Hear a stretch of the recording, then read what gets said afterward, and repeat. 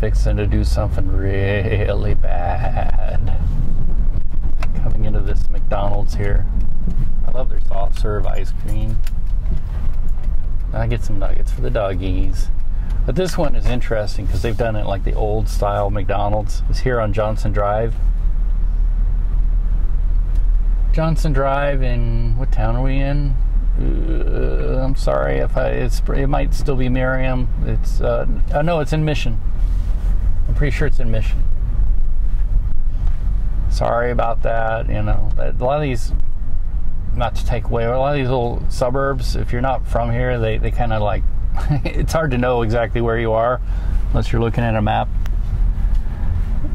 I mean, by being from here, I mean actually living in one of these small suburbs. But I'm going to see if I can get something healthy to snack on here. But I know I'm going to eat something not healthy to snack on, which is their ice cream, soft serve ice cream.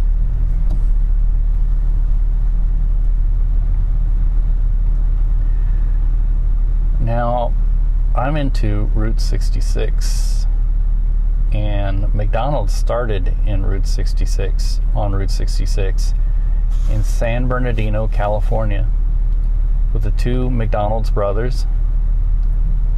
And they opened up this little restaurant. At first they had a barbecue joint, different ventures that they tried, and nothing seemed to work until I believe they stripped down the menu, because they noticed what happened is that, and this was back in the late 40s, early 50s, what was going on was they were constantly chasing kids away from their restaurants because all they wanted to do was cruise. And you know, high school kids, they don't have a lot of money, and so they couldn't afford. I'm coming in. I have to finish this story later. Hold on. All right, thank you. Whew, fast food isn't cheap. Anyway, so where was I? I was talking about teenagers, and talking about not being cheap, teenagers not having any money. So they decided the brothers had decided that instead of chasing the teenagers off, which was always a losing battle, they would serve them. And they figured out what teenagers like to eat, which is burgers, fries, soft drinks, and they stripped their menu down to like nothing but those things. And their restaurant went from not making any money to making tons of money. Every kid in town would have to stop in at a McDonald's, and they cruise up and down the strip and everything. And so they hit upon the great idea, which was the basis for the whole operation. And then an entrepreneur by the name of, what was it, Ray Kroc, was looking for a franchise opportunity. He wanted to start a franchise chain of restaurants. He saw what they were doing. He offered them money for the operation, the business, and he bought McDonald's. And the interesting thing was that when he bought the McDonald's, he thought that he was buying their store as well, their original McDonald's restaurant, and they were like, oh, no, that wasn't part of the deal. We get to keep our own restaurant. And so he and they immediately started, their business relationship went sour. And that location is still there. It's not a restaurant anymore. It is now a museum, an unofficial, non-corporate McDonald's museum. You had the oatmeal, a dip cone, 10 nuggets. It's going to be $9.04.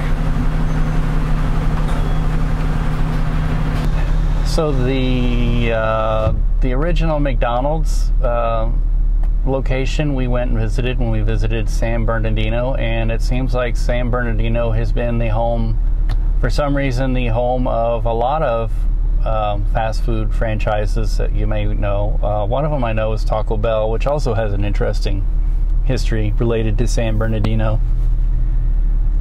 But Ray Kroc, when he started his McDonald's, they were like the kind of the walk-up drive-in sort of thing.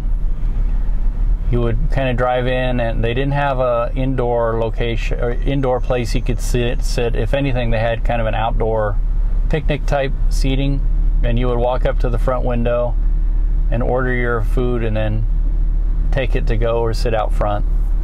And for a long time, all McDonald's were like that. They didn't have indoor seating or any of the amenities we have now.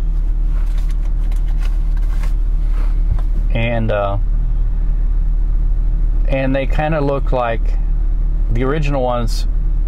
I believe kind of look like this one. The original one, his first restaurant that he built and opened up is in Illinois.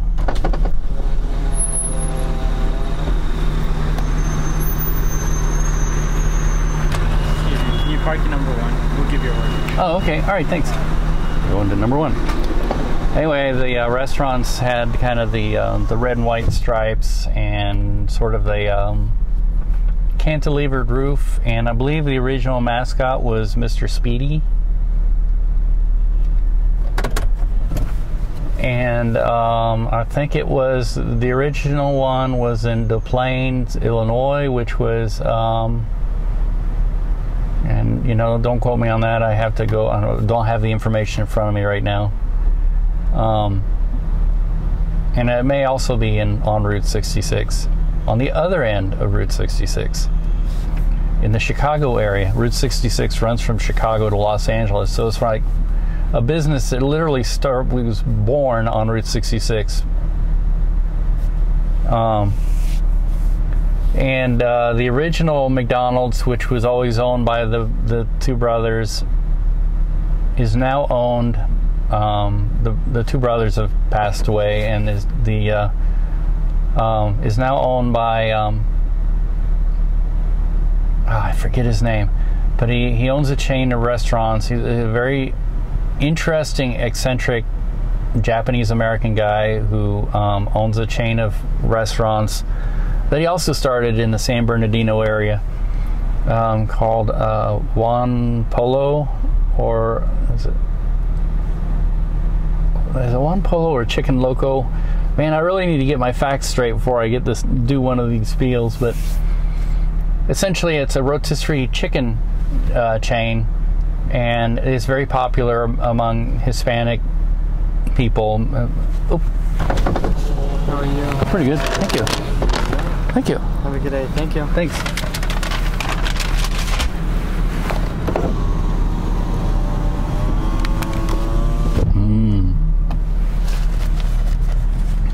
Ice cream for ice cream.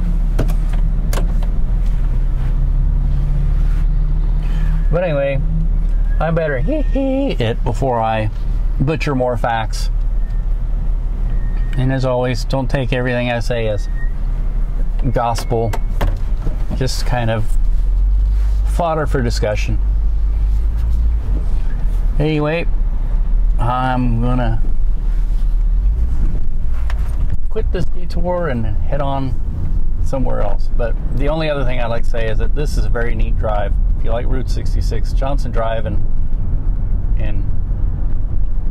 Mission, Kansas is a very nice drive.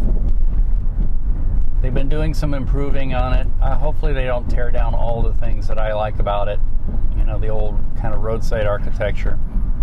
And there's a local little restaurant chain called Town Topic. There's 3 restaurants. I think at one time there was a total of 5 or 6 in the Kansas City area. And the one up here in Johnson Drive, which I can see the sign for it now, is a Valentine diner.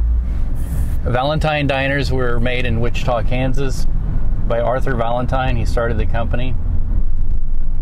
And I believe that every manufactured diner on Route 66 was a Valentine. There were no other companies that people bought diners for on Route 66, though people inaccurately will buy, don't do that, will inaccurately buy these like East Coast diner, Art Deco style diner things, and it'll say Route 66 above it.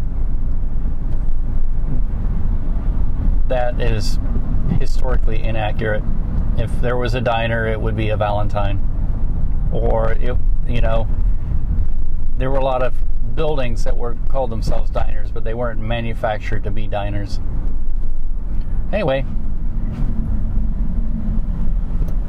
I got to hee hee.